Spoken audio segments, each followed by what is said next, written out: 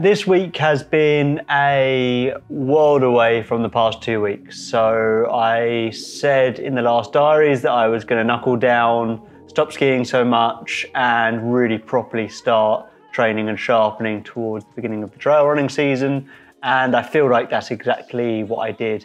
I actually only skied once this week and the conditions are a bit crap, so I even cut that one a bit short and went for a run afterwards. So had a little bit of a jump in running mileage. I think I was up on 105 kilometers this week and only around 80 last week, but that's still not a massive increase, and lots of good quality running workouts. So I took Monday completely off because I was actually pretty wiped. I think the past 2 weeks of excessive load took its toll, and then Tuesday got right into the quality. I did the power session with some trail running before and after, and then the leg conditioning for both uphill and downhill. It was really, so some fast feet and bounding uphill, and then also some good downhill running as well, to try and condition the legs to the downhill.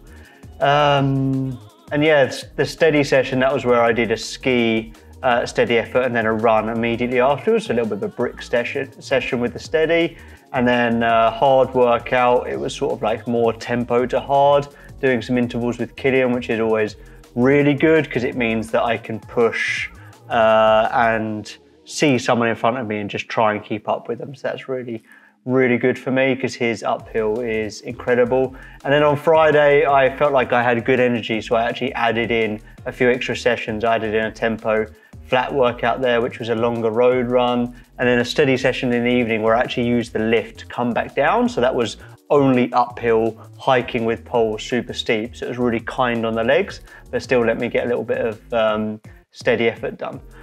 On Saturday, I took a little bit more of a rest day, so just a recovery bike ride, and used the strategy session to research the Garmin a little bit so I could plan the most important workout of the week and possibly this training block leading into Zagama, which was this race-specific session, which was the race simulation. So before Zagama, I really wanted to be able to do 2 race simulations. This was the first.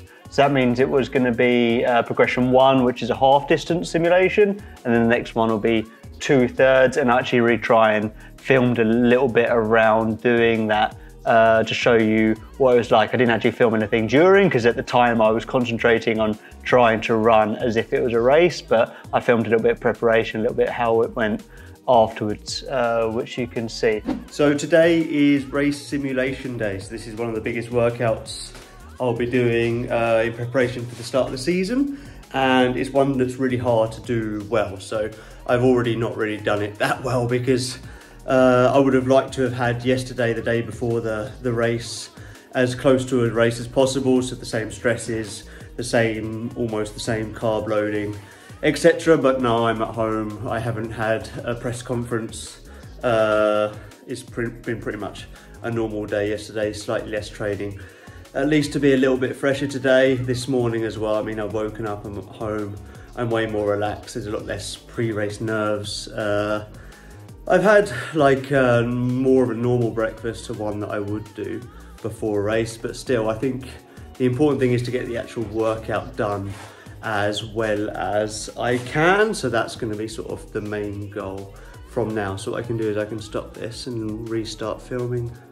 So this is what I've laid out, ready to go. I've looked at the mandatory gear list, and for Zagama it's a wind jacket and a cup. So I haven't got a cup here, but a cup is very small, isn't going to make a big difference. So I'm going to use a race belt. I haven't made my nutrition plan for Zagama yet, so I'm not really sure what gels I'll use, but I found I had a bunch of these Mountain Fuel ones left over, so I'm just going to use those.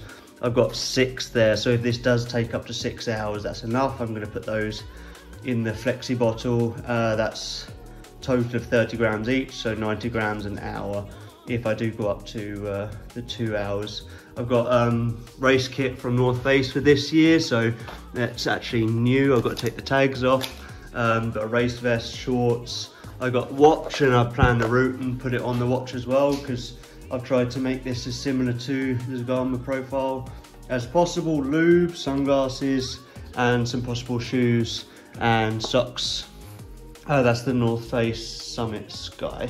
So kit wise, this is pretty much sort of like very similar to what I'll be using on the day and I can test, and also taking so much gel, that's going to be good gut training for me as well.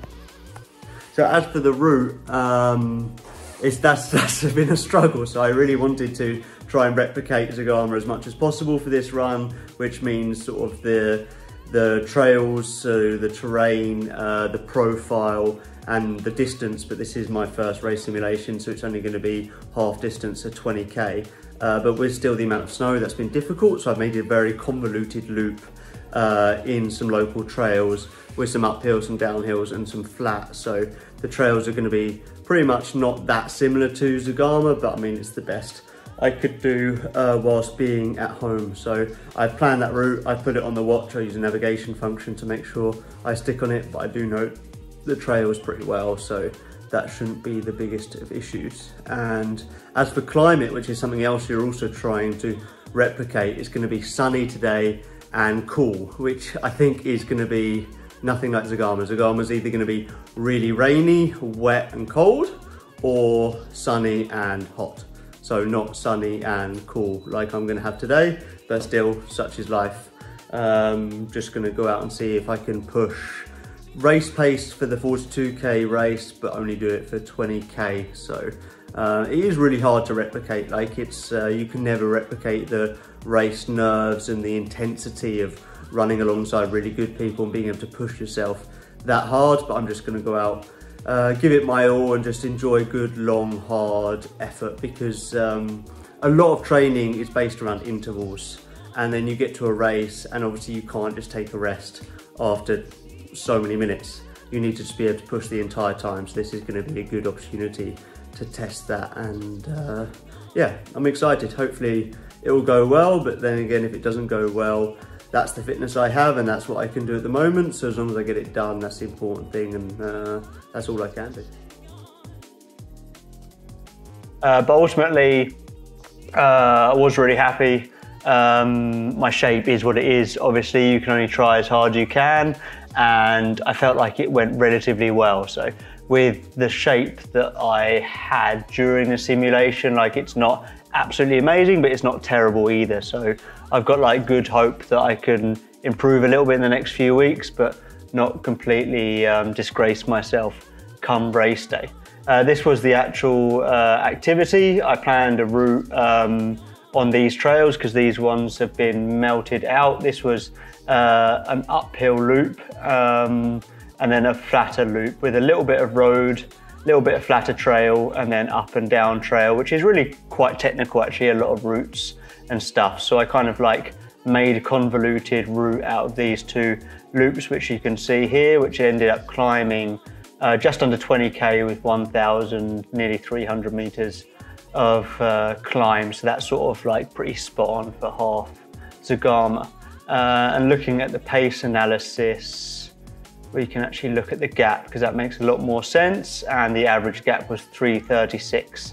And yeah, there were some road sections which make it easier to hit a faster gap, but there was also some relatively technical and steep downhills with a lot of routes too. So I think 3:36 is pretty good. Like, yeah, I'm relatively happy. Like it could have been way worse. And the idea of continuing to do this whole thing one more time was a little bit daunting, but I really do feel like I did have a bit more in the tank, and the gels I'd been taking went in pretty well as well. So I could have continued with that same fueling strategy for another go round, especially with a bit of crowds and people to run against would make it a little bit easier. So yes, that's race simulation number 1 done.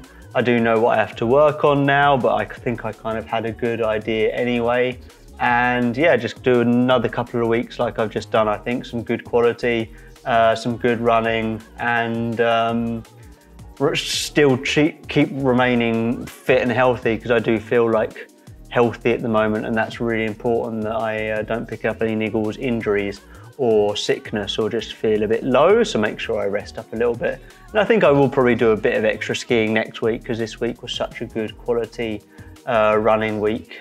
So I can keep the load up a little bit and have a little bit of fun on the skis, considering we still have some snow, but it is melting really quite fast now, so making it easier and easier to run on the trails, which is going to be really important moving into the trail season.